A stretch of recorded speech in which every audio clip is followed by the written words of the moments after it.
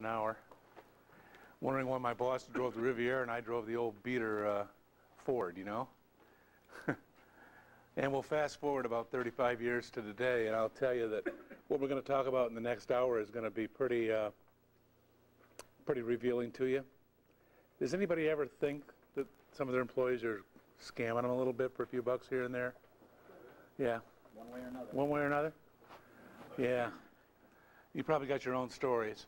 Like I got a few stories I'll share with you. And one of the rules in my seminars, if you've got a comment or a question or I hit a nerve, don't wait until we're over with this. Just raise your hand and we'll just deal with it right now. You can blurt it right out, okay? Because I think a group like this is the perfect size to have people just share ideas with ways to not have too many silent partners. It's hard enough making money you know, the way we do it on a normal basis. When we get too many silent partners, we can go out of business in a hurry. What led me to develop this seminar is probably 5 or 6 years ago. I'll back up a few years. In 1988, if you look at the Michigan map, we got a real cool way to do it. The map here, it's a mitten. My pizzeria is right up here on the middle index finger knuckle, right on Lake Huron. Opened it in '75, sold it in 2001. I sold it in 2001 because I was consulting for 10 years, and the consulting that I started out to do for a major distributor was only 30, 40, 50 days a year. And I could work that in real easy. I had a good manager, good store. 1988, it was ranked the 25th busiest independent in the country by Pizza Today. 1990, I started doing this consulting stuff 1 or 2 days a week, every other week. No big deal. And it kind of grew, and grew, so I was doing about 100, 125 days a year on the road. And in the year 2000, after doing this for about 10, 11 years, I'm going, wow. I'm coming home on a Thursday night, going into my store, debriefing with my manager, working all day Friday, all day Saturday, half a day Sunday, going home doing a load of lights, darks, packing up, and taking off again for another assignment. And this happened for 3 or 4 years, and I just got burned out on it. So I decided that I was going to have to cut way back on something, and you can't cut way back on a restaurant if you're the owner of a restaurant. You've got to, you know, run that baby almost on a daily, weekly basis. So I brought my wife, CPA, bankers, and all my mentors together and says, what's my choice? And they said, well, stop consulting or stop being a restaurateur. I said, well, man, this is my life. I've been doing this since I was 22 years old. It's my life. And they said, well, you only sell 2 times in your career, when you're at the top of your game or at the bottom of your game. And right now you're at the top of your game. You've got a brand new 5,000 square foot building. Your sales are good. You know, everything's good. You own the Strip Plaza. Let's give it a shot. So we had it appraised, and we put a couple $100,000 extra on top. And lo and behold, 7 weeks later, I had a cash buyer. So it was kind of like a sign. So on every January 28th at 4:50, we have a moment of silence when the check cashed. Cool? And you'll be there someday. The 2 happiest days of your life is the day you've opened and the day you close. You know what I mean? What's that? Like on a boat, right. Yeah. So I was going to semi-retire. You know, I was 50-some years old and done it hard and long, and I was going to just work with some clients, work with really cool people, and man, it's just been busier than I can be. I got to know that my next opening's like in June or July. I did come out here a couple, 3 years ago, 2, 3 years ago, and work for the Barbagallo family. Was anybody there at the Elks Club? Yeah. That was a blizzard day too, wasn't it? An ugly day? Lousy day. The good thing is I got kids that live in Manchester and in Boston, so I come out a day early and I spend some time with my kids and grandkids. So yesterday was a birthday party, and I was chalk covered here when I got here with candle wax all over, so it was a fun time. After these years of doing this, about 2 years before I sold my store, maybe 3 years, I don't remember what it was, I had to run to the bank on Friday. Just before the bank closed, you better get your petty cash box re-jammed up with 1s and 5s and 10s and some change, right? So I grabbed my petty cash big bills, and I wanted to run to the drive-thru and get small bills and change for the weekend. And I went out to my Blazer and hit the key, and my battery was dead. I left the lights on or something. Wouldn't start. So I went to my main driver, the guy who's been with me 5 or 6 years, and said, Bill, loan me your keys. I got to run to the bank. I've got about 8 minutes. So he threw me his keys, and I jumped in his Camaro, and I took off for the bank. And as I'm pulling through the drive-through window of the bank, I look up in the sun visor, and what do I see? 5 guest checkbooks. We weren't computerized back then, so we did the same way a lot of you guys do, you know, with the 2 copies and the permanent one, guest checkbooks. He had 5 books up in his sun visor. And that was awful strange because those books are never ever supposed to leave the restaurant, are they?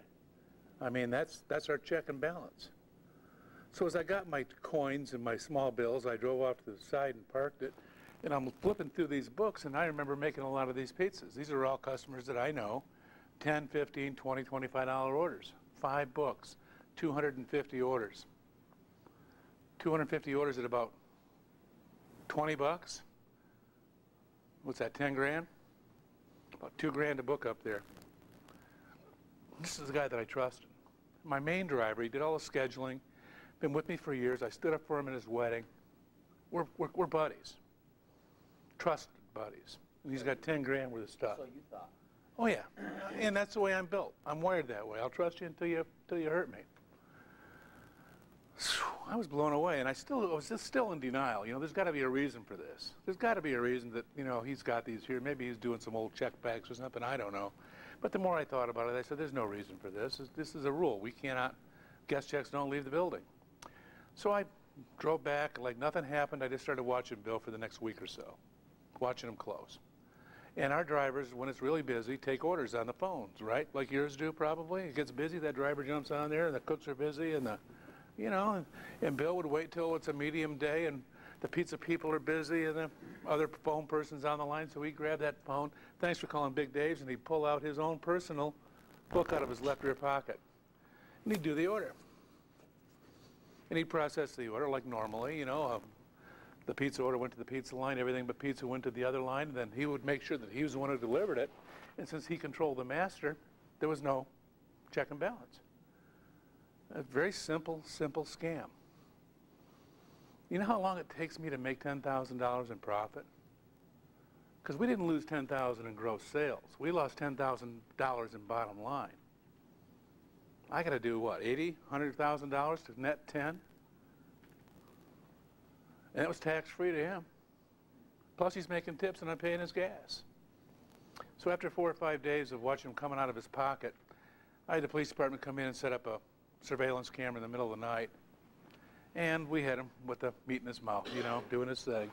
And we had to prosecute Bill, and Bill was no longer with us, and away we went. So that kind of, I started compiling all the times I thought in my gut that I was getting ripped off. And there's lots of them. About a year later, when I was doing a lot of consulting, I had a client call me from this side of Michigan, over in Traverse City. I was here, she was here. She had 4 stores. And her 4 stores were busy but non-profitable. And I deal with a lot of busy but non-profitable, or busy but not extremely busy, but she was just cashing in her husband's 401ks to keep the doors open. She was 45, he was 60, they married late in life, he was retired, and they had like 3 $20,000 CDs left to their name, and they're broke. And she called me up after I met her at a food show and says, can you come over here and help me figure out why I'm not making any money? I said, sure. She says, I don't have any money to pay you. And that's how it is. You know, they're just keeping the lights and phone on and making payroll, maybe. So I went over there and I looked at all of her stuff. We weighed out her food, we looked at her menu pricing, and her food cost should have been around 28%. And she was running around paper about 40. She was buying right from her supplier. You know, she was paying the right pricing. Her people were doing pretty good portion control, quite frankly. I was very impressed. So I started doing a checklist of this is what it's not. It's not that, it's not that, it's not that. And it brings me down to about the 4th item, which could be theft. And I says, well, Linda, how do you do your end of the night stuff? And she showed me and watched me. I says, I think you've got a theft problem. I don't think it's a food problem. I don't think it's a portion problem. I don't think it's a menu price problem. I don't think it's a coupon problem. I think the kids use those scales when they're making your sandwiches and pizzas, and I think somebody's stealing from you. And this lady is a Catholic lay person, and she loves Jesus with all of her heart. And very, very hard for her to fathom that somebody in her crew that she handpicked and loved would do that. But it's not for me, because I'm tougher and older and been ripped off by my friends. And I said, well, you know, When I show up on the scene, they know who I am, and they're going to shut right down. This scam's going to go over until I go away. You know, that's what I would do if I was a thief. But I can bring my manager Joe over here, and nobody knows Joe. You know Joe. You've met my manager. You've been over to my store. But we can pretend to hire in Joe as a new hire, and let Joe work here for 4, 5, 6 nights, whatever it takes. You'll have to pay us $300 a week salary, and have to buy his room down the room. If I'm breaking even, I just want to make sure you and Billy don't go belly up, because they're ready to cash in almost their last CD, and that hurts me to see people, good, hard-working people, just lose it. Well, Joe is a little 5'7" Italian guy, the best pizza man, the best driver I ever hired in my life. This guy, he is good. And he walked in, and they hired him as like a delivery man, cook's helper. Hell, he could run that place with one arm behind his back, you know what I mean? But they didn't know.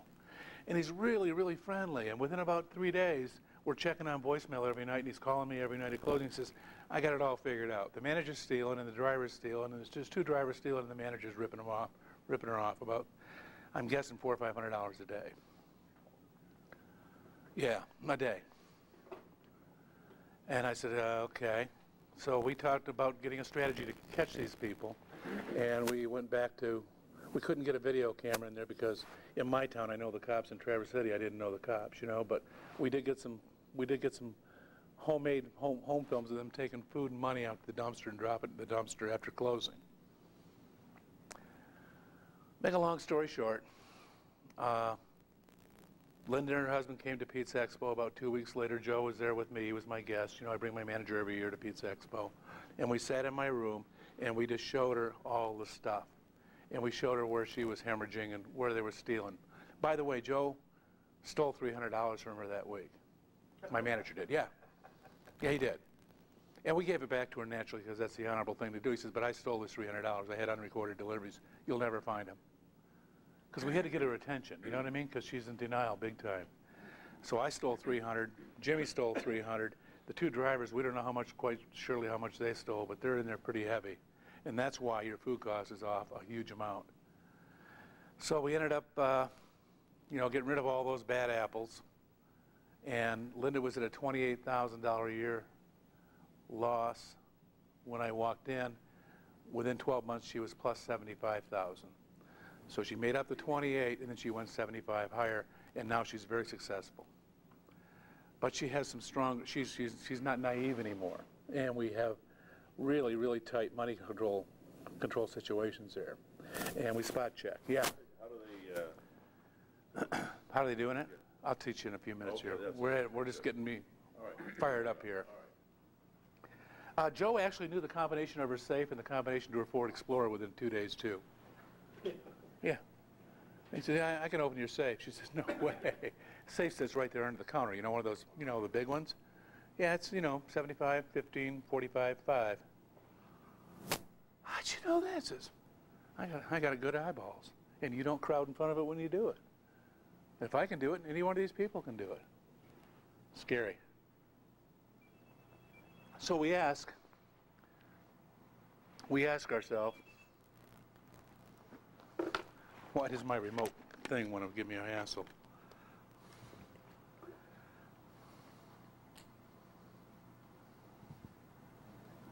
Yeah, it was working great an hour ago, guys, I guarantee you. Ha, doggy. Here we go. We're hot. National Cash Register, Dayton, Ohio, started this all with cash registers. Before cash registers, it was just money drawers and money boxes. They did a study in 1933 during the Depression, and their study showed that 25% of all your employees in the blue will never steal from you. They're morally against it. They just won't. In the red, the equal number of people working for you right now at this very minute are rip-offs. They'll take anything that's not nailed down. And things come up missing all the time, and that says 25% because they're different. The 50% will occasionally steal if the chances of being caught and prosecuted are slim to none. So what I'm going to talk about is that 50%. We're also going to talk about the people in the red, the kleptomaniacs that'll take anything and not have a conscience, but the 50% are the ones that we can influence very easily and very quickly. This is why I think they steal. I think those people in the red are kleptomaniacs, and they have a psychological disorder. We've all known people like that just steal for the thrill of stealing. They just love, you know, to shoplift. You lay something down and you turn around, it's gone, you probably think you know who took it. You know, you ever get a guy like that you hang with every once in a while? Makes you crazy. I think most of all, a lot of the times our employees think that we're rich. And they're not. And that's how I felt when I was 17 years old, you know. Whew, this guy's got all the bucks and here I am doing all the work. So they think we're rich. I think a lot of times they have a big need for money. A lot of my employees live paycheck to paycheck. And if you've ever given payroll advances, you know that they're always struggling 3-4 days before the paychecks come out. So they have a need for money. Or they live just a hair over their income levels. Next reason is it's very easy to steal. It's very, very easy to steal from a pizzeria. In fact, I would honestly tell any one of you in the room, if you would hire me in for 7 days, I'll pay you $300. Cash, before I start. And in 7 days, I'm going to figure out your system, and I'm going to get back my money. Unless you're really good, and that's what we want to get you before you leave the room today. And the last one is the chance of getting caught and prosecuted is slim. We've all had situations where we let people go, but we didn't have enough evidence to prosecute them, right? We were just glad to see them go because we knew they were ripping us off. So they know that. So they'll steal, steal, steal until they get caught. And you just say, get the hell out of here, and they leave. And what happens? The guy with the $10,000 in his visor, gone. You don't get your money back. That's just a call, you know, he can go find a job somewhere else if people are sloppy on job referrals and references, right? In fact, today I'm sure he's working and stealing for somebody else. No doubt in my mind. But that's another reason the chances of being caught and punished are slim. The National Restaurant Association says that $9 billion a year is stolen from restaurants, and 30% of all business failures are attributed to internal theft. That's a lot of money. They have a bunch of CPAs in Washington, D.C. that compile all these P&L statements, you know what I mean? And they do national surveys and studies on fine dining and on quick service and on pizzerias. And after they do a sting like they did at the Miami airport 2 or 3 years ago where they caught people stealing $3 million, $10,000 a day out of the Miami airport food service division, and they arrested them and they made it on the national news, they get those little numbers like that and they kind of extrapolate. Their best guess is $9 billion a year, which is a huge amount. We always think when employees are stealing, they're taking our cash, but I think there's other things that they take too. They can take food. And it's not so prevalent in pizzerias because it's very hard to deal with a 25-pound box of pepperoni, right? In a full-service restaurant, they got cases of bacon, cases of ham, cases of steak, they got seafood, they've got real grocery items that they can convert to home use, but it's pretty hard to do it. I've never had anybody steal, you know, to my knowledge, a lot of mozzarella, unless they tried to fence it to another pizzeria, but the food we use doesn't generally go home for personal use. They will take paper towels, soap, and anything else that they can use. You know, I went and had a meeting with one of my employees at his apartment. I went to his bathroom, and boy, that toilet paper looked awful familiar. You know what I mean? Real familiar. And there was 200 rolls underneath this cabinet. I'm going, damn. All you got to do is ask. I'll give it to you, you know, or I'll make you a deal. But, man, I hate it when they steal. I think they take inventory, and that's cooked food. I think they also steal occasionally trade secrets. See, these are your possessions. You own your recipes. And who you give them to and how you give them to them determines whether or not they come back to you compete against them. And I don't know about you, but I don't want to compete against my product right across the street. I don't mind if a guy works for me and learns and leaves and goes away. And that's how most of us started. We paid our dues, we learned, and we went away, and we learned through the College of Hard Knocks how to run a successful place. I don't have a problem, but when they got my stuff and they go right across the street and compete, then I got a problem with that. So we'll be talking about some confidentiality agreements and proprietary information agreements. I have them on Word documents, and if you want to just, you know, check them out, be happy to help you check them out. I think employees steal personal possessions sometimes. You think? That just makes me nuts. The girls leave their purses under the counter and pretty soon something's gone. That makes me nuts. And we're looking at that 25%, those people in the red. You know, the people in the blue and the people in the gray, they're not going to rip off somebody's stuff. But those other people, we don't know who they are right now, but boy, they're good at it too. I think they take our equipment and supplies. I've got some pretty cool digital electronic scales for what I do. Portion control studies. The dopers love those things. They're down to tenths of a gram, you know what I mean? I gotta lock those suckers up, you know? Just a 2-pound dial scale might come up missing because somebody had to do a weed job, you know, and Dave's got a scale. Man, you know? They have no problem with stealing that stuff. And then supplies, like how many times you ever go to the first aid cabinet and all the Band-Aids are gone? I mean, you bought a box of 100 2 weeks ago and there's nobody wearing any, and somebody ripped off all the good aspirin and the Band-Aids are all gone because they got a hangover, you know? That's just little trivial stuff that adds up into big bucks. But I think that's what they take. And now we're going to ask ourselves how they do it with cash. The most famous way of doing it is just simply faking out a ring up on a POS system or on a cash register and have that person pay, and the money goes in the drawer, and then the person who did the fake ring up comes back and takes the money out of the drawer when nobody's looking. That's the biggest way to do it. That's how Joe stole his 300 bucks. He did a combination at the counter and combination on delivery. That's how I'll steal my 300 bucks from you when I come. I'm going to figure out your system, and I'm going to do no sales or voids or manager whatever overrides and so forth, and I'm going to have you almost authorize me to steal. I think our drivers report delivery sales occasionally.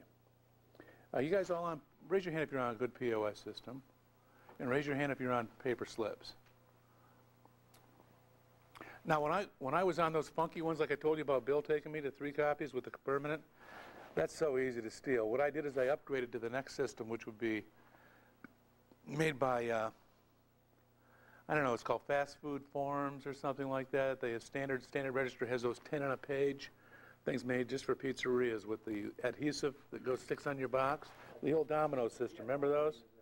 And that's what I went. Immediately when I got my bill story out of the way, I found these forms, and they're much better because you can't take the whole page out. The whole page is it's easy to steal a book. It's hard to unfold a page out of your back pocket.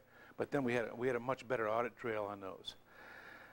And then after a period of 2 or 3 years, and we upgraded to POS systems, and POS systems are still not fail-safe. Because what we do is we allow people to share passwords. Do you like any certain POS systems more than others? I have about 3 or 4 favorites. Go ahead. Good POS system should come with magnetic keys. Instead of using password, that's what I'm using. Everybody has a magnetic key. Okay. You don't see no numbers. Good. Everybody just...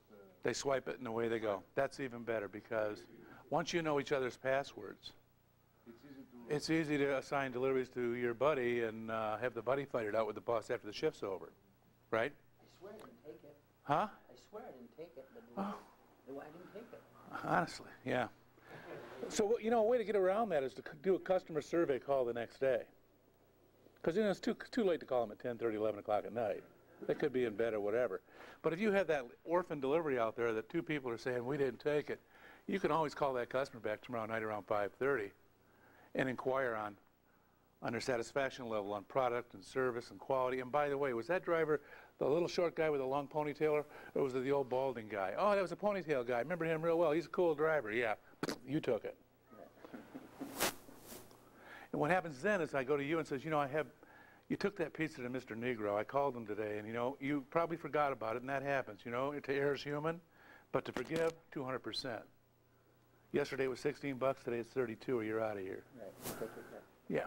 So I used to penalize my drivers 100% penalty and interest one time when they, oops, had a brain. Well, you know what I'm thinking, right? And after that, we just couldn't trust them anymore. You had a question back here? I did. Yes. Roughly, Yeah.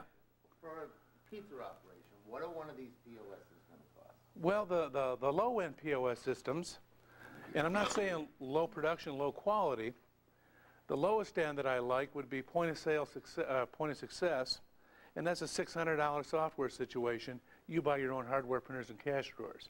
But it takes a level of expertise to be able to install all this because you don't have an installer coming in and spending 3 or 4 days for this in training.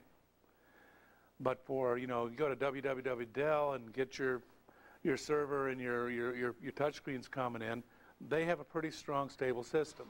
On the other end of the scale, where the high ends are going, you can spend $12,000 to $15,000, $16,000. 15,000. 15 is about average, yeah. My store was 23,000.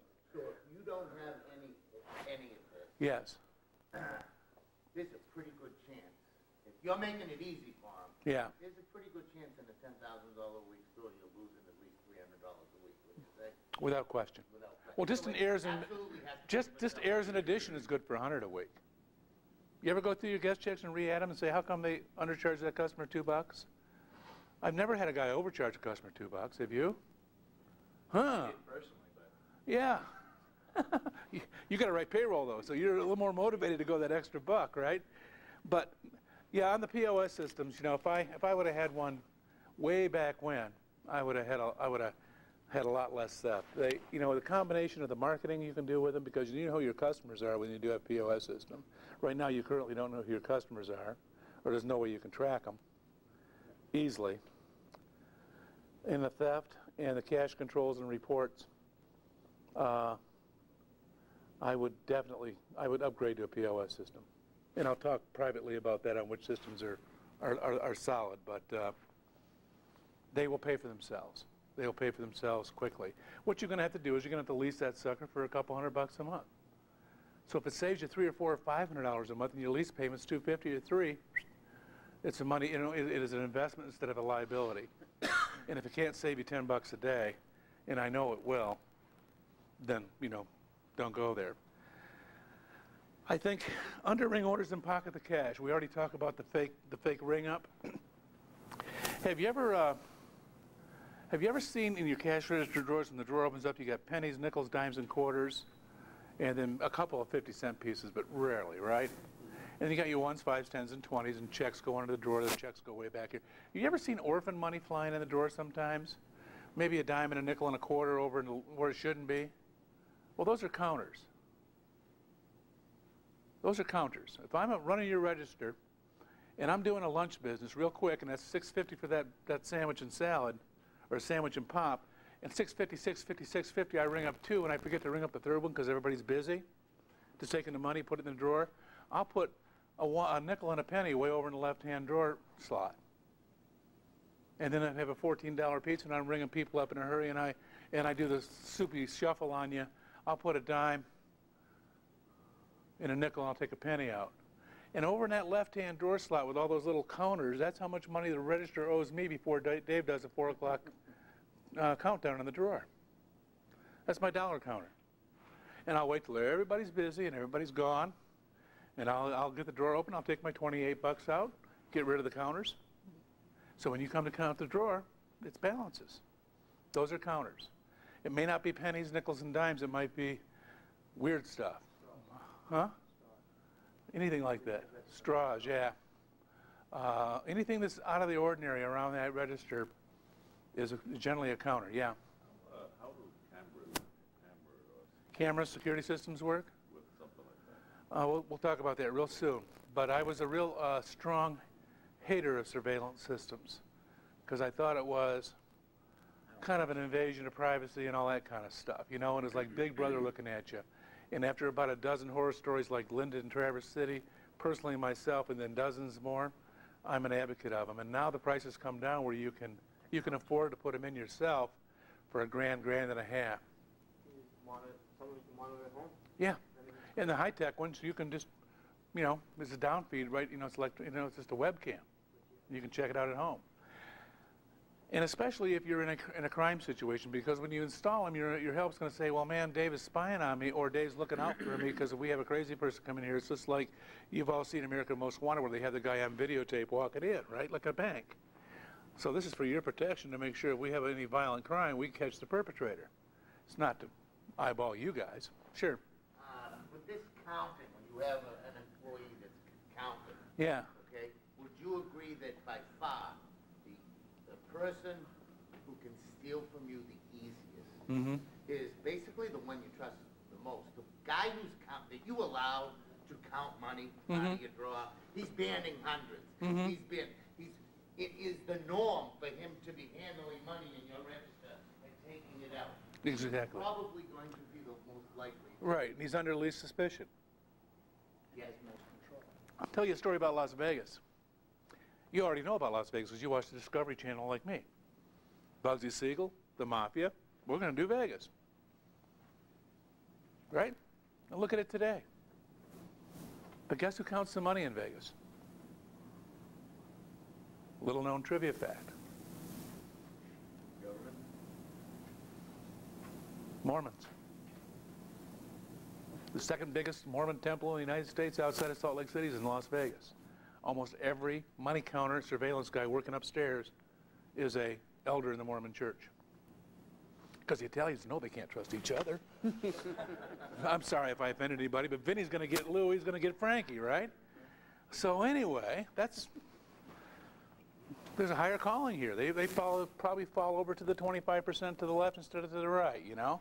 So you're exactly right. You know, the person you trust the most is probably the person who has the least amount of scrutiny. So you got to double check those people all the time. Did you ever have your change bank come up short a few bucks? Oh man, why? If we have this box and it's got ones, fives, tens, and quarters in there and all that stuff, why does it ever come up 20 and 40 and 50 bucks short? You know, when we hired these people in, they didn't have stupid tattooed on their forehead. Can't hire you, you're Forrest Gump, you know? No, they were smart, you know? We try to hire up, but then all of a sudden the cash drawer comes up 40 bucks short, 220s. It's convenient, it's easy, we're never going to touch it because, you know why? There's nobody owns that cash drawer. It's there on a Friday night to dive in and grab it and go and get it back and registered. And I'm just talking about setting up some accountabilities.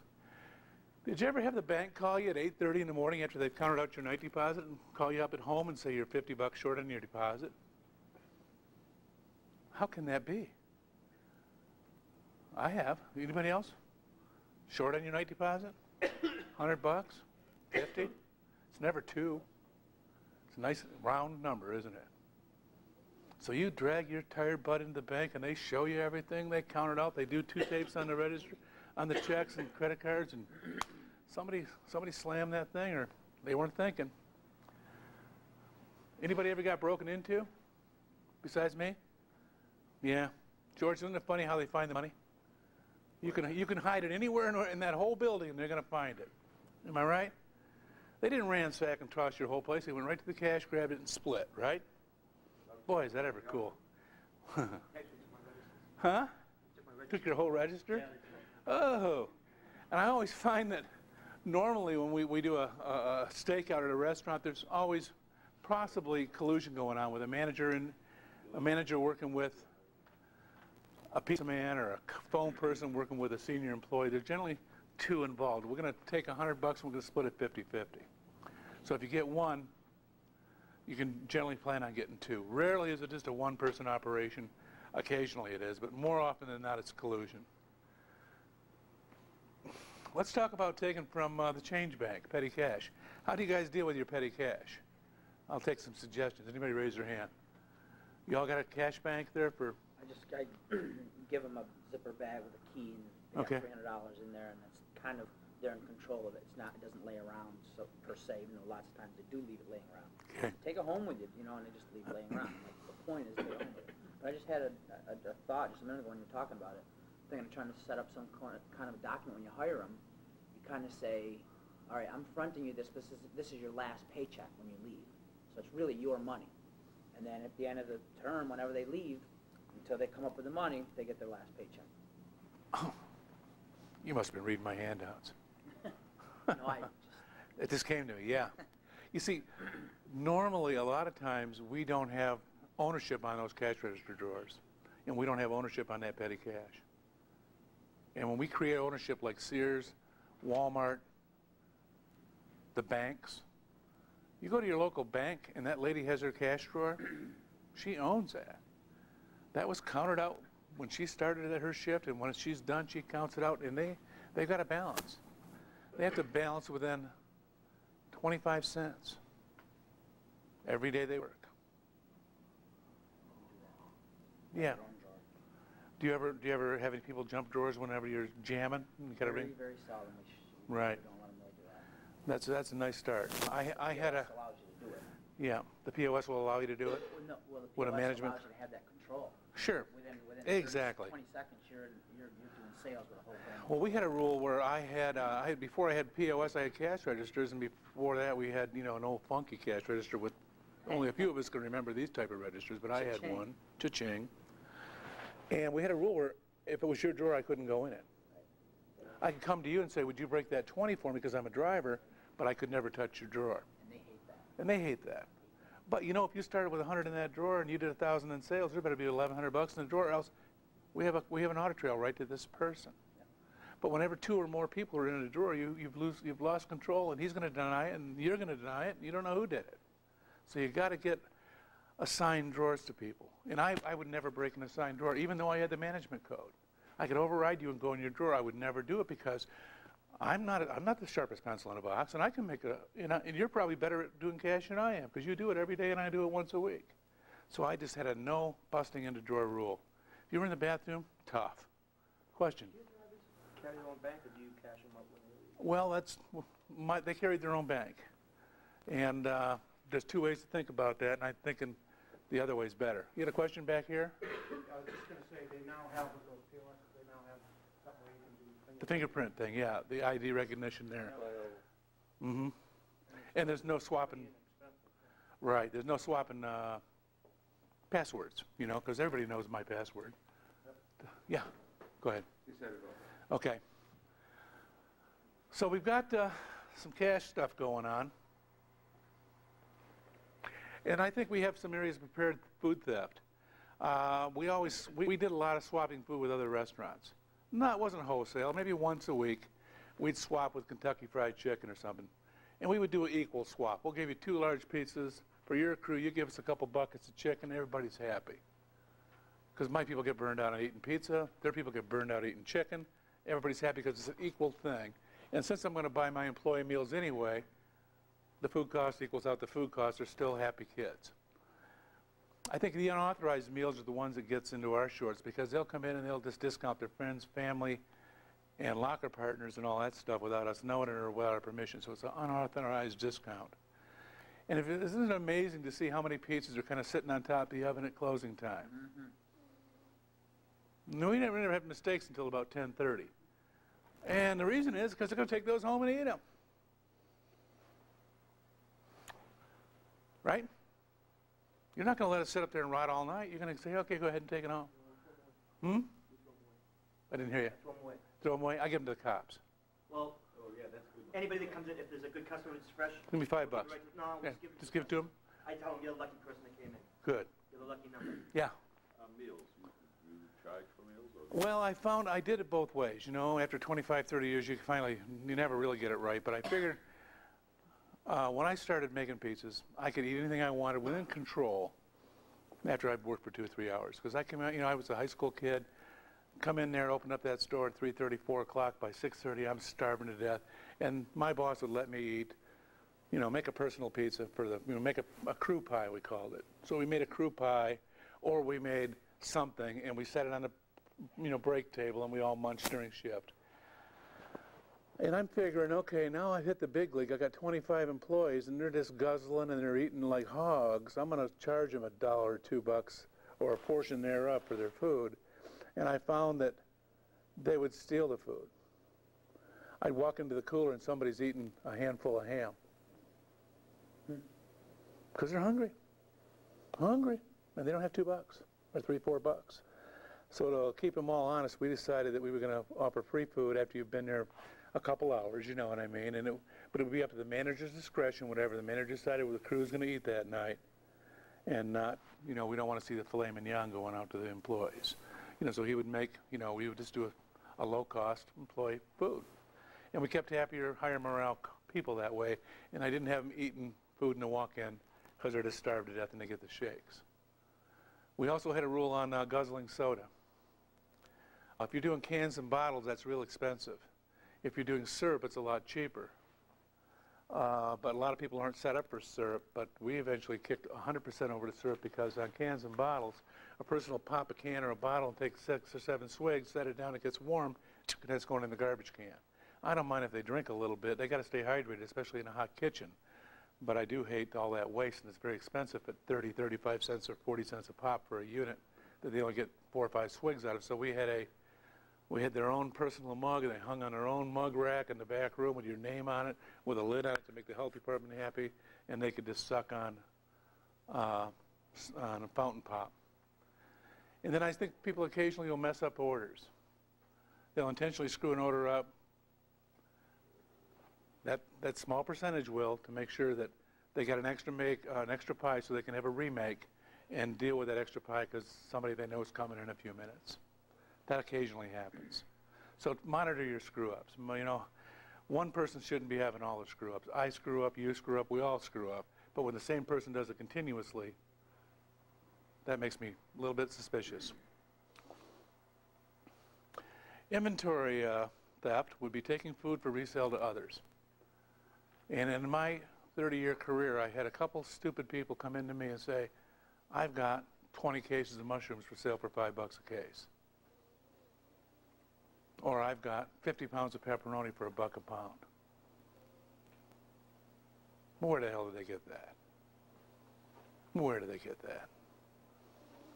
Where they got that is probably your place or my place. And they're taking her down the road 20 miles and see if they can dump it for cash. It doesn't happen a lot in pizzerias because, like I said, we use those top 10 items. They're pretty hard to convert and fence for money. But if you ever have anybody coming in your store with a deal that's too good to be true, be suspicious and get their license plate number and maybe buy it with recorded bills and then call the cops.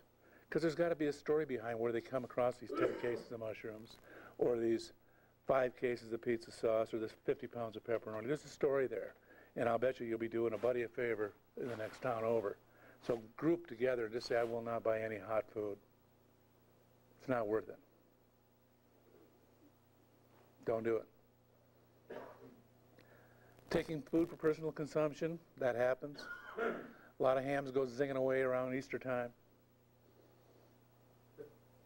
You can just order extra ham, you know, somebody's going to nail 1 or 2 of them, you know, or they're going to do a deal at closing time, chunka. And then the biggest theft thing I think that makes me crazy is when they don't rotate their food very well. And that's truly theft. And if you own the job of unloading the truck and putting the food away in the cooler and that food isn't pulled and rotated and dated, whether you know it or not, you're stealing from the whole crew and from me when we have to throw food in the dumpster. Would you agree on that? But these kids don't get that, do they? To them, it's just crap, right? We never run out of it. We've always got lots of food, but they never write the check for it, so they don't realize how costly that is. I'll never forget a real life story. I came off a consulting job, I don't know, Thursday afternoon. I went into my store. I sat down with a cup of coffee with my manager, and we're debriefing over what happened last week while I was gone to someplace. And I said, what's happening that anything extraordinary happening? And that's Joe, Italian. Says, yeah, got a big problem. I've got to come in here 30 minutes early every day, and I got to go through the cooler. Me, personally, I got to come in early because Doug Kaiser, the guy who owns inventory rotation, is not doing his job. He's in love, he's on drugs, something's happening because he's not going in there and pulling that food and rotating it and dating it. And I'm throwing away $20 to $30 worth a day of food. And it's pissing me off because that comes out of my bonus. And I've sweet-talked Doug, I've threatened Doug, I've come to almost, and there's nothing working, man. So every day I got to come in early, and I'm throwing away fresh produce, I'm throwing away rotten hamburger, it's all getting bloody, and the kid's just not doing it, Dave, and it's making me crazy. I said, well, you want me to hop in here on this one? He said, oh, yeah, because I'm ready to pop him, man. I don't want that, because Joe would.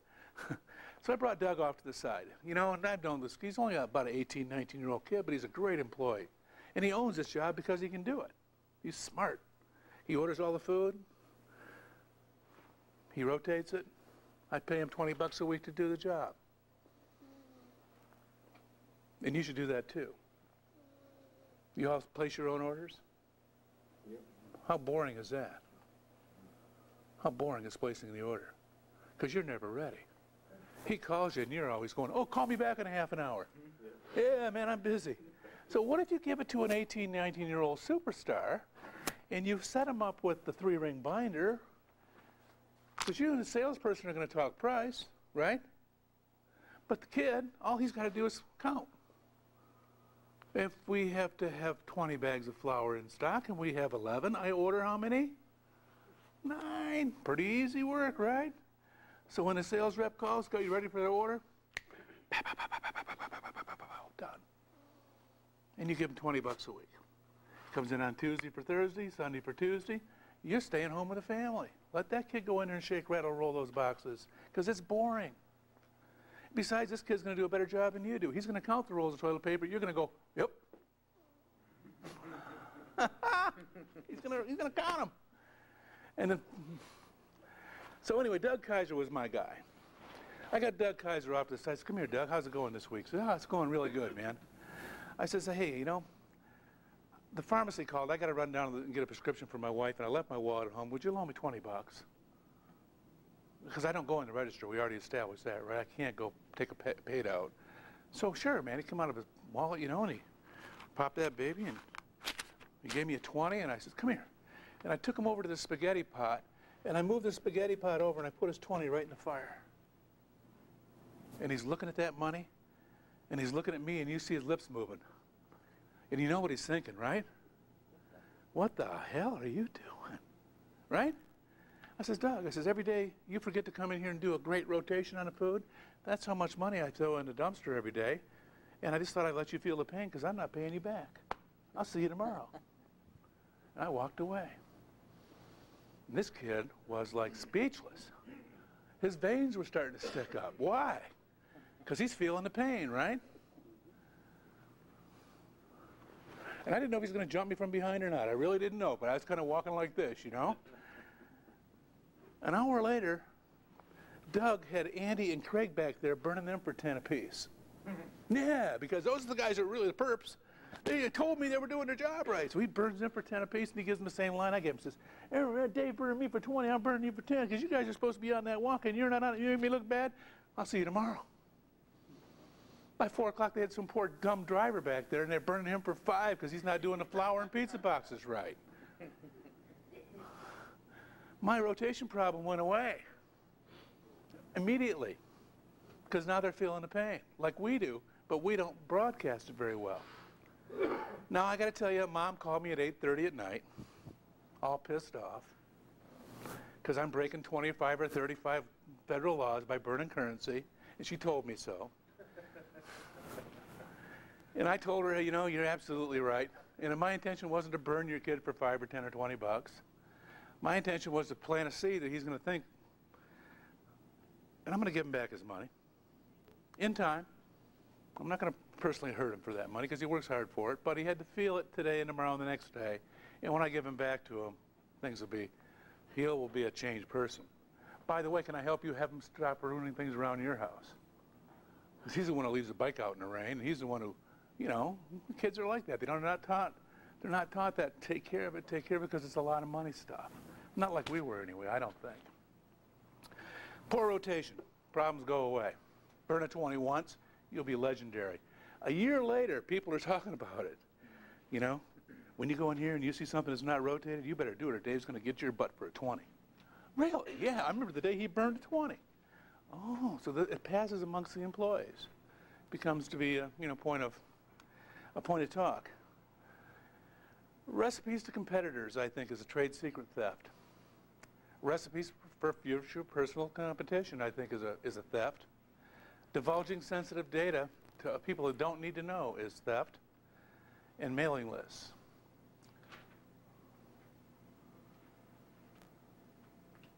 On your P&L statement, it has a thing called the balance sheet with assets and liabilities. Your assets are all the hard stuff you own, right? And whether they're completely paid for, you're still paying the bank. But you got your mixer, your oven, your walk-in, and all your equipment. you can throw them right in the dumpster, because the most important asset that you own is your mailing list. And you control that mailing list. And how would you like that mailing list to get in your competitor's hands? How would you like me, if I was your competitor, to have your customer's name, address, phone number, how many times they ordered, and what they liked the most? Would you like me to have that information? I'm your competitor. I'm right across the street. Oh, hell no, right? Because what am I going to do with that information if I'm a competitor of yours, George? I'm going to mail those people. Unbelievable, if for free, right? I'm going to make them a deal where they're going to come try me. Because all I really want them to do is try our 2 pizzas. And I'm going to love you. And I'm going to make a great pizza, and maybe you'll quit going to him, come to me. That's what I'm going to do with that list. What are you doing to protect your mailing list? Hmm? We burn ours. We keep them in a bag and we burn them. God bless you. My wife's hell on it. I think we're stealing it up our way. Many people don't, me included, for a while. Because when we went from the crummy little books, we upgraded those Domino's type sheets, and what we would do at the end of the night is we would reconcile all those master sheets to all our deliveries and carryouts. We'd roll them up in a rubber band, and we'd slip a rubber band on them and write them May 1st, 2005, and we put them in a box in the office. And then after about 2-3 weeks, nobody called back, so that's our check, that's our check and balance thing in the box. We'd throw them in the dumpster. Because eventually your office starts to crowd you out, you know what I mean? You got stuff that's falling down off of shelves, and you got all these receipts that are hanging around forever. You just dump them. Huh? I used to. Yeah. And then so did Domino's. And Doug Kaiser was hungry for money. And anything that hits the dumpster is abandoned property. Nobody has title to it. It's not theft. So once a night on the way home, real late, Doug Kaiser would look in the Domino's dumpster with his flashlight, and when he found the mother load, it took him about 3 weeks.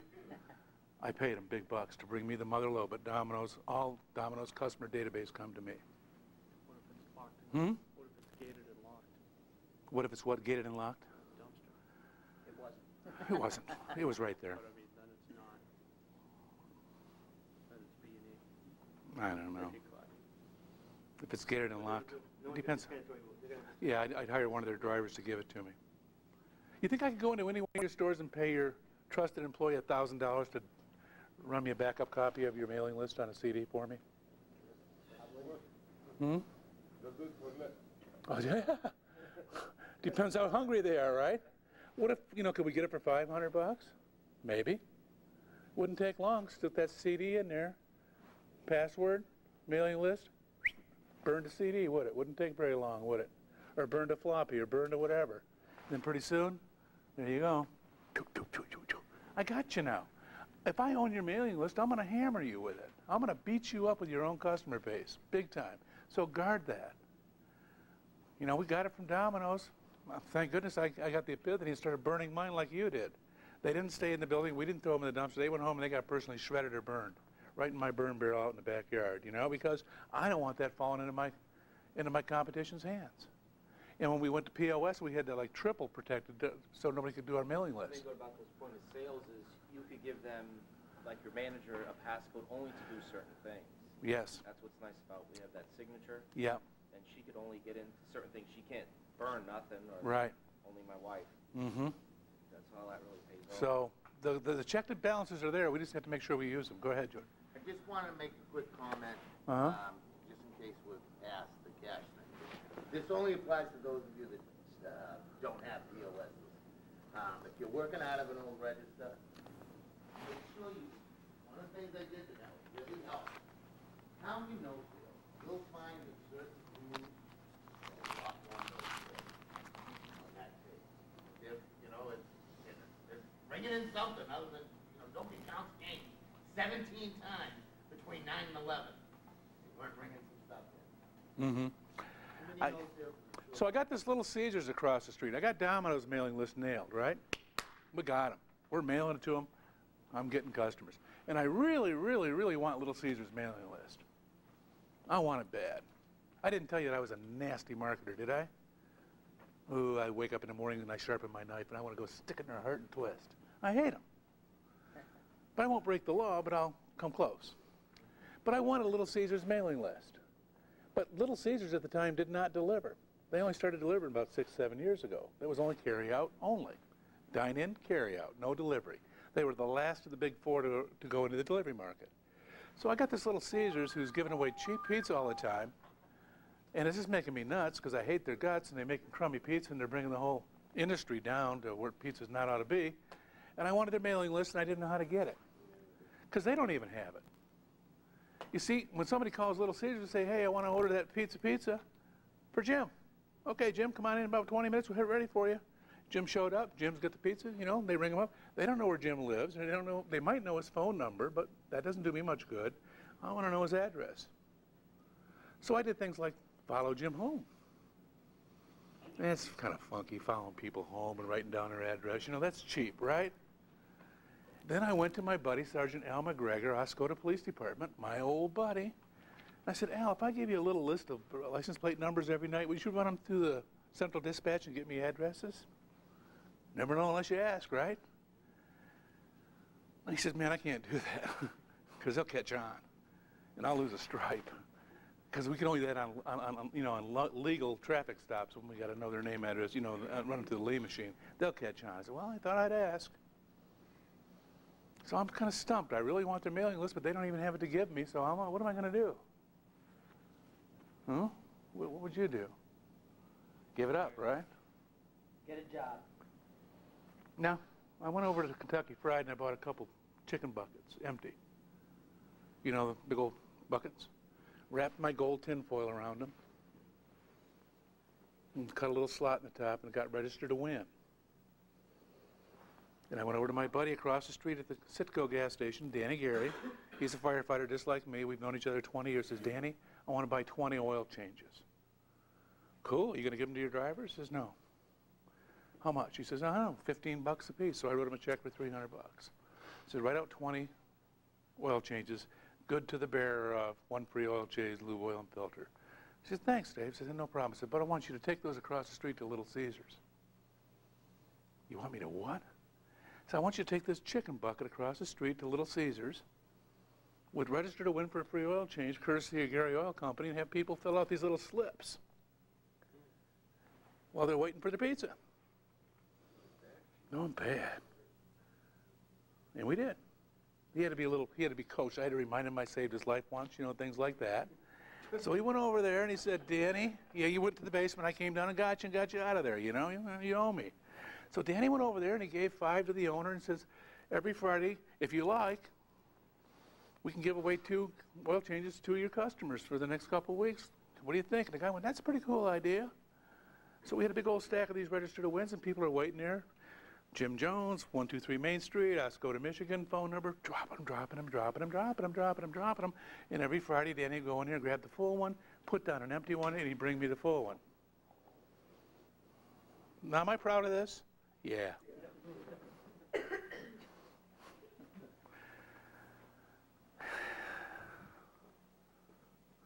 We had their whole mailing list in about a month. Cost me 300 bucks for oil changes.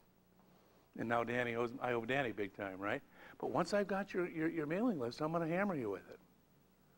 We made the sweetest, most suck-uppy, syrupy letter to those people and mailed them free pizza, free breadsticks to come in and try us in the next 2 weeks. And we wanted to break their habit, right? We wanted to break their habit of going there and have them come up the quality ladder once. So guard your stuff is what I'm saying.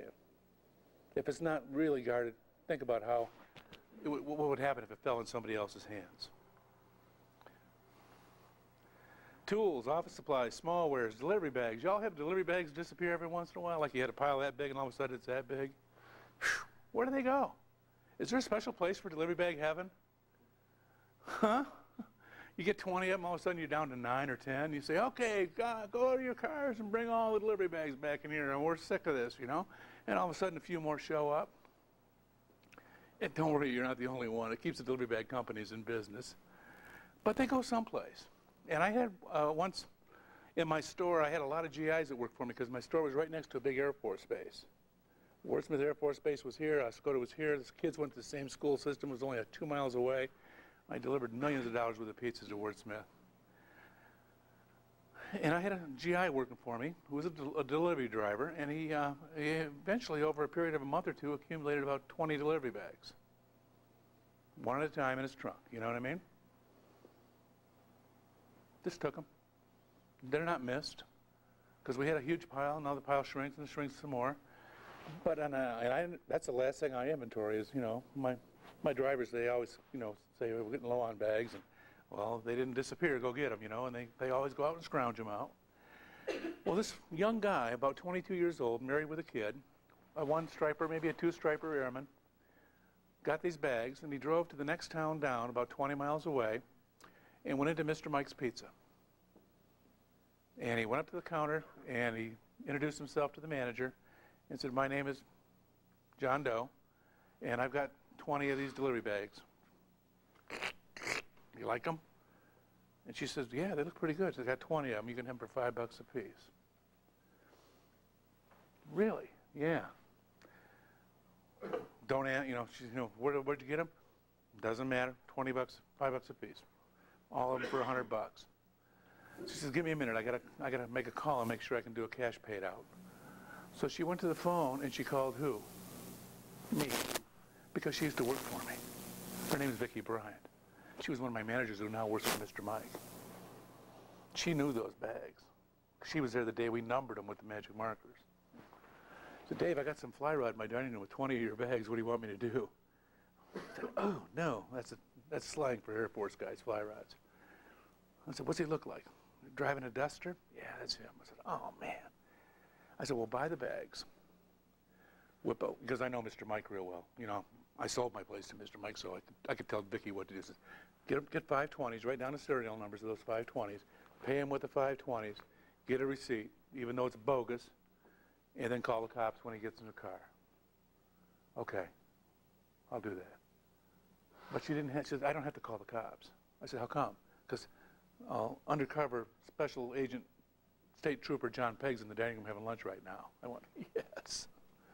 So Sergeant John Pegg was there. Kid came in and brought all 20 bags in here, dumped them on the floor. Vicki gave him $100.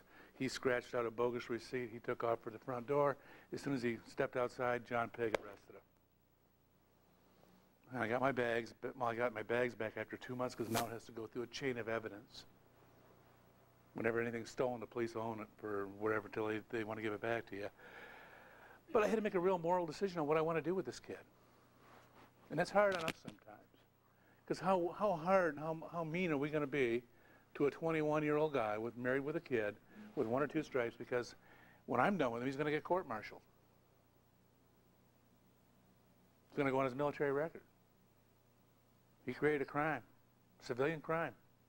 They're going to spank him bad. And why did he steal? Was he one of those kleptos? I think not. I think he had a new baby. I think he needed Pampers and baby food and formula, and I think he wasn't making enough money on a 1-stripe or 2-stripe paycheck. Tips weren't that good, and he figured, hell, he ain't going to miss a bag, or 2, or 3. That's what I think. That's why I think he did it. He was basically a really nice person. And we've all, you know, the only difference between him and me is he got caught and I never did.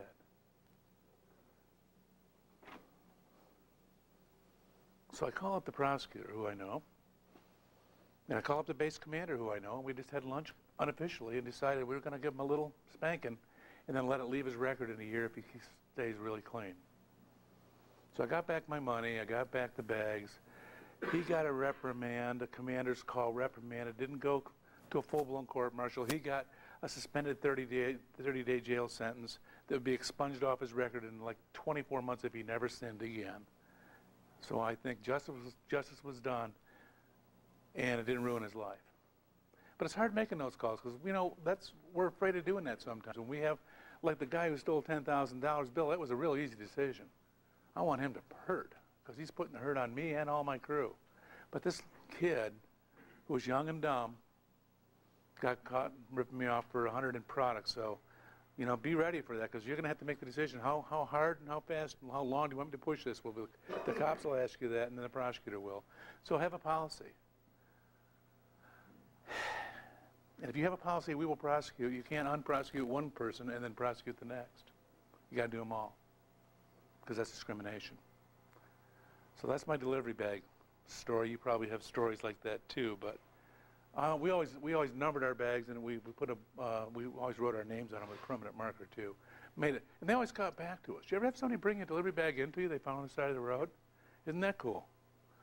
Because the drivers, you know, they throw the bags on top of their car when their arms are loaded up, and they drive off, and it flops in the ditch, and then one of your customers brings that bag back to you. We found this in the ditch by the Real Estate One office. Oh, thank you. So get your, put your, huh? Yeah. Mm-hmm. I'll let you guys decide your own notes on personal property and company property.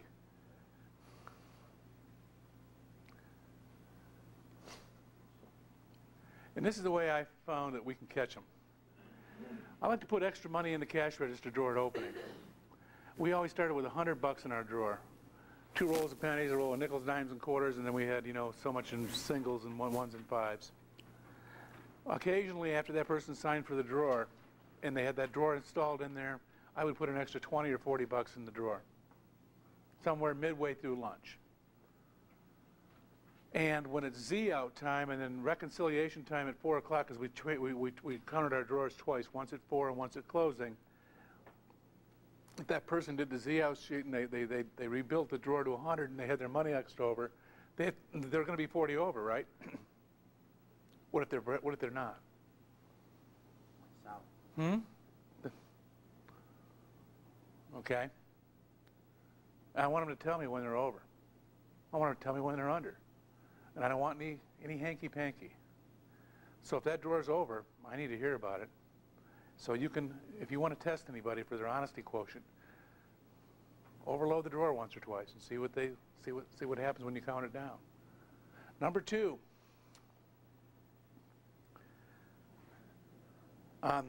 We'll get up to it. Limit who has access to the drawer. I know it used to be a free-for-all in my place. You know, everybody went in the till anytime they wanted to for any reason, and we all rang people up, and we're always losing money because we can't pin it on 1 or 2 people. So limit it. I don't care if you have to buy 1 extra cash drawer. It's certainly going to pay for itself pretty quickly. Also, that petty cash box, somebody ought to own that. I mean, it's yours. It's 400 bucks in there. At 10 o'clock, there's 400 bucks in there. So if somebody needs change, you go see him. He's going to make the change, but he owns that box. Just don't go help yourself. Educate me a little bit. You said you have more than 1 drawer. What is it, cash registers with multiple drawers? Yeah. Or if you have POS systems, you can have like 2 or 3 different computer terminals with 1, 2, or 3 different drawers. Okay. You know, and you only use 1 of those drawers on a slow night, but you can kick into 2 or kick into 3 active drawers on a busy night. Does that make sense? Yep. And you can get cash registers with 2 drawers, a top one and a bottom one. That's a lot of the big retail chains have 2-drawer cash registers. You know, they have the top one that's constantly active, and they have the bottom one that if that person has to go on a break or something, somebody relief comes in and runs their line for an hour, they own the bottom drawer. The top one won't open. Random and unexpected cash counts. We're pretty predictable people. What time do you break your drawers? You count them. 4:30, 5 o'clock, and then at closing, right? What if you were doing it at 1:15? Hmm? Why not? What if you were to do a Z-tape at 1:15, take the drawer out there, put the Z-tape in there, put a fresh drawer in there and close it, and just go to the office and count it down? If you have a thief, they don't have time to get their counters straightened out, do they? They're going to probably be over if they're stealing and counting money with the counters, right? So we did random and unexpected Z-outs and cash counts. When you had Z-outs, they had the cash, they had amount in the draw. You actually had that? Yeah. So they could balance it themselves? Oh, yeah. You wouldn't, because I was like, it doesn't have the amount, so they take it in the draw, take it in the draw. Yeah, it goes both ways. The POS systems, they state what they have, and then it's a secret on what they're supposed to have. But, yeah. But I would say that's a management function. The management ought to go in there unexpected, unannounced, an hour or 2 before evening shift close down, or an hour or 2, half an hour after lunch is over, and do a random unexpected countdown to the drawer. And if you have anybody that's got sticky fingers, it's going to pop up right now. And if you only have one person on that till, it's going to pop up big time because it's impossible to have an over drawer. When's the last time you didn't give a customer enough change from their transaction? Tell me all the times. Not very many, is there? I gave you 20. Oops, you're right. That happens so rarely. And the customers catch you every time when it's an accident because they know how much they gave you. If you get somebody that's constantly over, that's BS. They got counters going somewhere there and they're just doing underrings and they're going to steal the money out of there. Coins in the wrong places. Sign for cash drawers. Lock up petty cash and counted money. 2 signatures on your night deposit slips. On your night deposit slip, it's going to the bank or whatever, you know, whatever. You do your coins, your cash, your checks, your credit card, your gross receipts, and the person who did the countdown signs it, and then a witness signs it. And then it goes zip in that zipper bag and either goes to the bank tonight with an escort or it goes hidden in your store for tomorrow morning. First thing, doesn't matter to me. But if that bag's ever short, it ain't going to be because we got 2 people that double counted it. If one person did it, they're going to say, it was there when I zipped it. If 2 people do it, they're going to get on somebody else's case, right? Surveillance cameras, we talked about that. If I had to do it all over again, I would go to Sam's Club or Walmart and I would invest for, you know, some surveillance cameras. In fact, I'd probably go all the way and I'd have it so I could monitor them at home on my laptop. The good systems now are internet web driven. And you know, you can store a lot of camera on a 1 gig computer, slow-mo camera, you know. Also, it's an area where you can compliment your employees. I don't want this camera to be big. You know, I have a client in Charleston, West Virginia. If one of their employees blows their nose wrong, the guy's on the phone bitching at him. Well, that breaks their spirit. They hate the camera. And they'll find the place where the camera can't see, like around the corner by the dumpster, and they'll, but, you know, find a way with that camera where you can say, man, I seen you took really good care of Grandma Caldwell. That was super, good job, you know? And you pump your people up with the camera because we want to catch them being as good as we can instead of as bad as we can, and they eventually forget about those cameras. I mean, I don't go to the bank and stare at the camera. You don't either. It's just known. You're on film, you know what I mean? And after a while, your employees are going to know that it's on film. So, you know, let them know you're watching it by praising them on good things they do. Question? Oh, he's on the phone? Okay. Password protect your POS systems in degrees. You know, there's a need-to-know situation. Also, theft of proprietary information. If I'm doing a $5,000 Friday, ain't nobody needs to know but me and my manager. Really? Because that's going to spread around town. Kids don't keep secrets, you know what I mean? So there's a need-to-know situation on all that sensitive data, and we sometimes, you know, how much does your local Walmart do? It's none of your business, right? There's only 2 or 3 people that knows, but it's not public. They don't put it in the paper. But all our employees talk, especially after work when they're burning one out by the park. Huh? Dunkin' Donuts, each franchisee, I mean, each shift, and they actually keep a clipboard. Right there on the counter. Right Yeah. there. You can, I know. You can tell you how much a Dunkin' Donuts does by going to any store to surround it. Isn't that dumb? I never understood. I don't get it either. And I've seen that happen with Burger Kings and so forth, where they have $1,900 breakfast, $2,000, you know what I mean? It's right there. It's amazing. This is how to catch a thief delivery. We had 0 tolerance on unpaid deliveries, and if I caught you by that survey thing, it was 100% penalty and interest. One time. And then we, huh? I don't care. They want that job? I don't care. Yeah, but when do you open up? Yeah. You know, when do you open stuff up to enough? I mean. Yeah. Can you legally do it? I don't know. Oops, sorry. Cut your losses, or, I mean, Well, you know, you only got to do it once because you're never going to do it twice. The guy's a dick and he can't get it right. He doesn't need to deliver pizzas. But I've had guys plunk down 32 instead of 16. Can you legally get... That scares me too, because how much did they hit me for before that? Exactly. Coupon shuffle. You're doing coupons, and all of a sudden you're selling lots of pizzas on this is your favorite coupon, and these drivers are coming in and they're attaching $1 off, $2 to these slips, and they want to be reimbursed. Because we always have to quote our price on the phone before we hang up the phone, right? That's going to be $18.50. We'll be out there in about 40 minutes. Cool? Yeah. The driver gets there, and occasionally this happens. He presents the order, and the person gives him $16.50 plus a $2 off coupon the person never mentioned to us on the phone. Well, that happens. Doesn't happen all the time, though. A lot of times, drivers will clip your coupons, and they will just merge their coupons on in orders and want to get reimbursed for these $25 worth of coupons, right? It's a good plan. And a lot of times the managers and the drivers are in on it. If you've got a semi-disgruntled manager who's in on it, they'll do the coupon shuffle all the time. Would you let them do that? If they came in, the guy didn't tell you that he had a coupon on the phone. Now the driver gets there, oh, here's my coupon. Mm-hmm. Would you let him come in with the coupon and the money? I make them call me from the front porch of the house. I can tell you, Papa Gino's doesn't. Mm-hmm.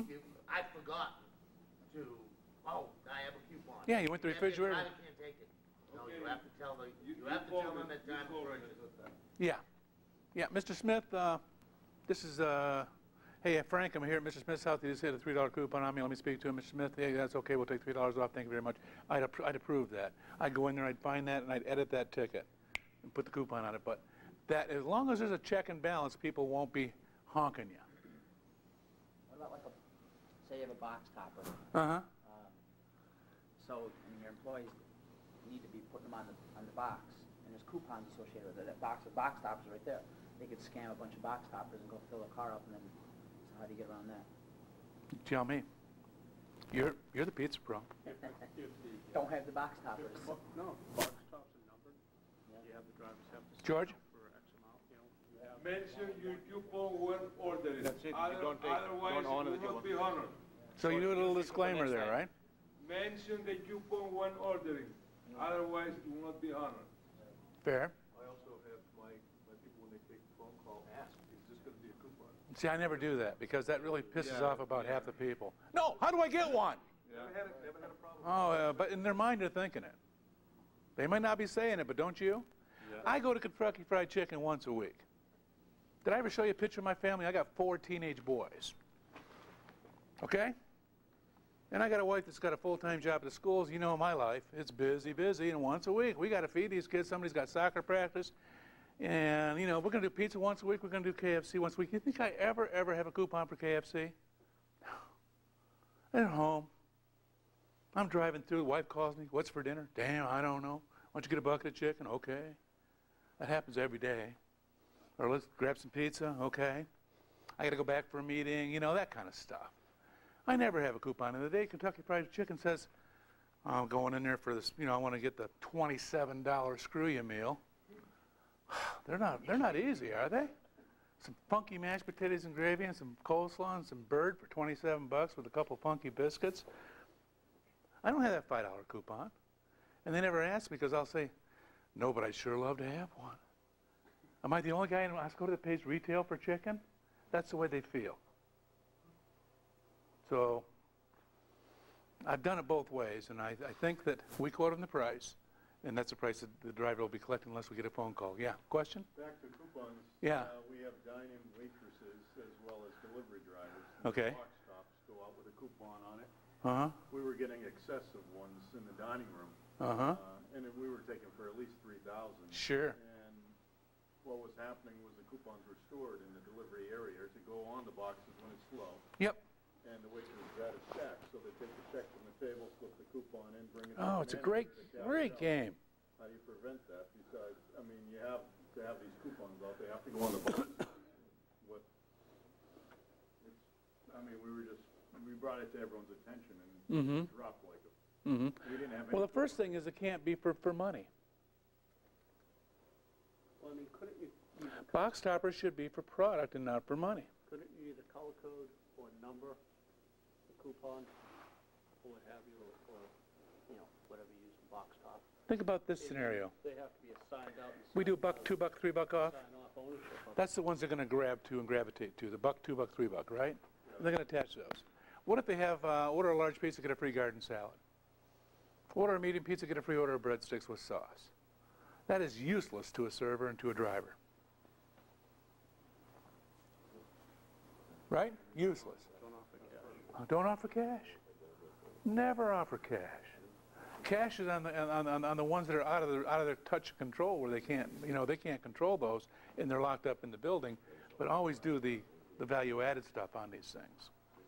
Besides, people would rather get a $3 or $4 or $5 salad than $2 off a pizza. And it's a whole lot cheaper to make a $4 salad than it is to give them $2 cash. And when you're doing $2 cash, you're degrading your price point. You can mention the value that they're getting. Yeah, make them pay full price for the piece and then give them the add-ons. So you don't have to go into that. Plus you get them to taste of the product. Yeah, that's right. And you know, if you eat my Caesar salad once, maybe you'll buy it the next time. If you eat my breadsticks, ooh, if you never eat my breadsticks, you're never going to order them. It's not a coupon now, but It's a value-added thing, yeah. And they're useless to servers. Can't use them.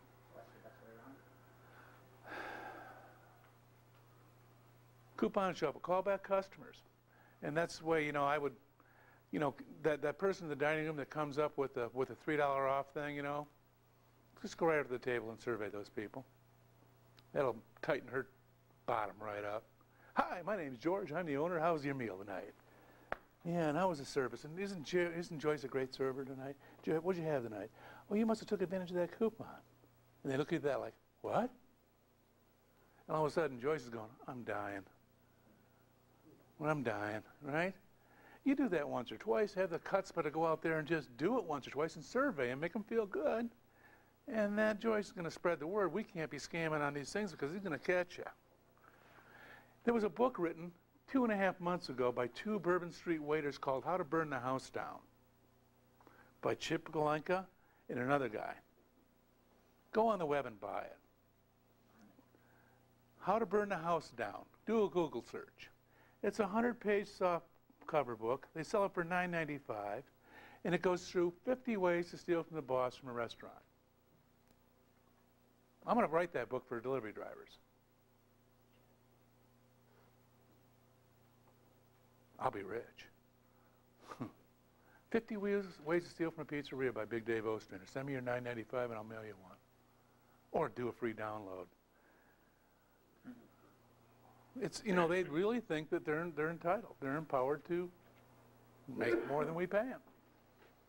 And they know if they get caught, they're just going to get a little spanking, they're going to move on to the next job.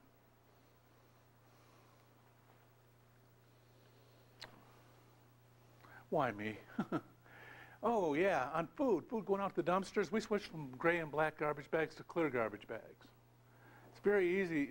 It's very easy to stash some contraband in a black bag and a gray bag, but it's very hard to put it in a clear bag because you can see what it is. We also bleached all of our bags before they went out to the dumpster. Yeah, you know, there's a Rubbermaid. Take it. Anything in there is ratty. It's gone, it's denatured, it's funky, and it keeps your dumpster smelling better. So anybody who has any thoughts about, you know, getting some stuff going out to the dumpster has got to do it past the clear bag test. Plus, we're going to pour a cup of bleach in that bag. Cost you about 6 cents. But they're not going to be out there opening those bags at 1:32 in the morning, finding the goodies that they bootlegged out. And then we had managers. We used to accumulate garbage bags at the back door and take them out every 2-3 hours to the dumpster with a manager. We didn't, you know, first of all, we didn't want to go out there and smoking forever and coming back and doing the 30 minutes in the parking lot. Where you been? I've been dumping the garbage. Come on, man. So the manager walked them out and walked them back in. And then we, you know, create a policy on meals and drinks and swapping. If it's not written down, they feel like there's no rules. They can do whatever they want to do. Do y'all have a written thing on what they can and can't do? No questions, right? That's the way to do it. Protect all your data, lock it up. Do a need-to-know thing and then a non-compete. And if anybody wants to get a non-compete from me, I'm going to leave a stack of business cards right here with my email address. If you email, say, Big Dave, give me your non-compete or give me your loss prevention document, I'll attach it and fire it right back to you. And it's just, I sign them all the time. I go to work for big chains, they want non-compete. You know, they want, it's called proprietary information, so I can't blab one chain secret to the next, which I wouldn't ethically do, but if I was an unethical person, and I'm really not, I'll do a dumpster, but you know, there's certain areas I don't go to. You know, that's information I can't share. Put your name on everything. This hammer was stolen from Big Dave's Pizza. How many hammers would you have rolling back in after about 10 years, right? Or this screwdriver. How come there's never a wrench when you want one? Gosh, it wasn't, the toolbox was full a year ago. Now it's bone empty. And hold financially responsible for assets. And this is a legal thing. This is what I did with my drivers when we started doing after we had the fly rod going down with 20 bags. Do you ever have a driver quit you or get fired and never bring the car top sign back? Never ever happened to anybody but me? They always bring that car top sign back? They don't bring it back. They just get the money and they're gone, right? So what we did is when I hire a driver in, I give him his own sign. So I had more signs than you had, but I had one per driver, and then I had 1 or 2 spares in case for emergencies. So if you're a brand new hire, I'm going to give you a car top sign with the wire, with extra bulbs. Fair? I'm going to give you a Harley trucker's wallet. It's got the chain on it with the zipper things for coins and checks and cash. And I'm going to give you 4 delivery bags, number 13, 18, 26, and 14. Fair enough? Sign for them. Give me $1. I'm renting these to you for 6 months for $1. You with me? So he's got a $135 sign, he's got 4 $15 bags, and he's got a $20 leather trucker wallet. And on there, if you, on your last day of employment, or before your last paycheck is cut, you owe me what? And if you don't, you're giving me permission to withhold these out of your final check. And it's a legal contract. I never had to hunt down delivery bags and delivery signs after that. Because the onus is on him, not me. And if we pay in a 2-week or 1-week cycle, if he quits or he gets let go, he better be dumping that stuff off and getting that thing signed off, or he's going to have it come out of his last check, which I could care less. If you really love that sign, it's yours. I'll get a new one for the 130 bucks. Huh? Yeah, on the uniforms it was less stringent because we gave everybody one shirt and then they could buy their next shirt at the local place that did them for me. It cost. Or if they were full-time employees, I gave them 2 shirts and then they had to buy backups. On trousers, we let them do anything that was a tan docker. Tan, yeah, anything but blue jeans, because blue jeans, it's not there. Huh? Were you more full service? No. No, we were dine-in, carry-out delivery, but it was self-serve dine-in. They come in, paid their money, sat down, we brought their food to them. And we let them do, Docker shorts in the summer and Docker long pants in the winter. And they had to wear leather shoes, not tennies. And the drivers got a shoe exemption in the wintertime with boots because it's cold and it's snowy and it's funky. So drivers can wear anything. No sneakers. Okay. Why not? Hmm? Why not sneakers? There's only 2 kinds of sneakers, like jeans. Nice and ugly. And the favorite sneakers are ugly. Also 2 French fries away from tearing out your ankle. So this is what I wore. They're leather. They're as soft as sneakers. They're more comfortable than sneakers. They're U.S. Postman marching shoes. The guy who walks, they're really good. SAS company, about $100 a pair. If you don't have size 14 like me, if you're a regular person, you get them for like $50 a pair. But these look more professional. They clean up easier. They are non-skid, non-slip, and they can be polished and cleaned up. Where a pair of sneakers go from white to gray to black to nasty, and then their toes hang out, and the thing starts to flop leather and all that. So. Where do you find them for $50? $50? Yeah. The local shoe store in Texas is 140. 140? What SAS? SAS.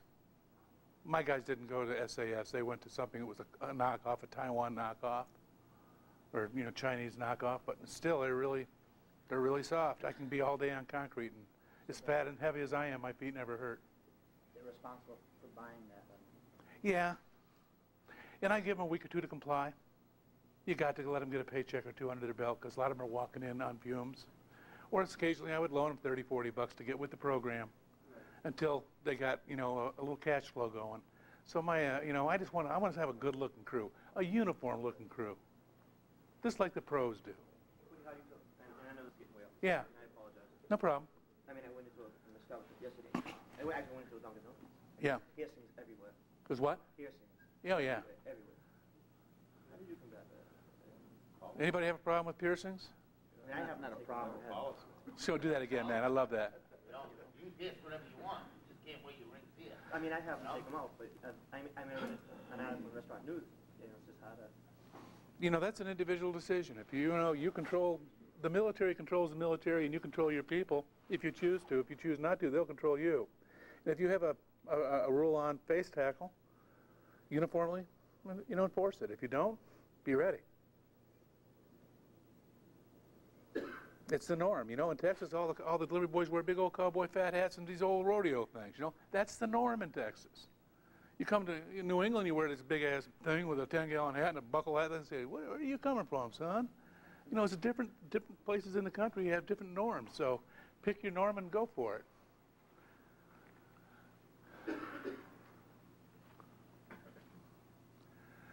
Okay, a loss prevention statement, P&L monopoly system, camera system, prosecute thieves, tie-in bonuses to financial excellence, be aware and train for violent crime.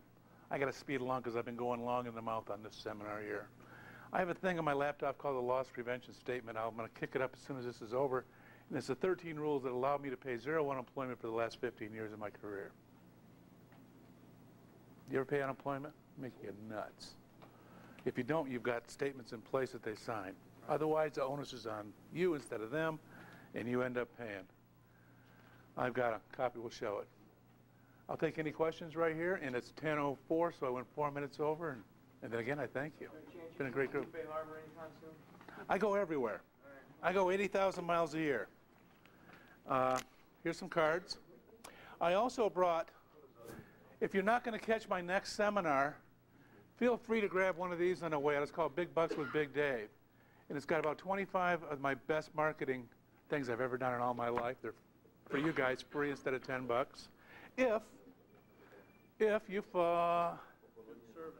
do a survey. You fill one of these out, I'll give you a book on the way out. Fair enough? I'll set these on the back door and give them to Carolyn. You've been a great group, and I thank you, and I'll help you.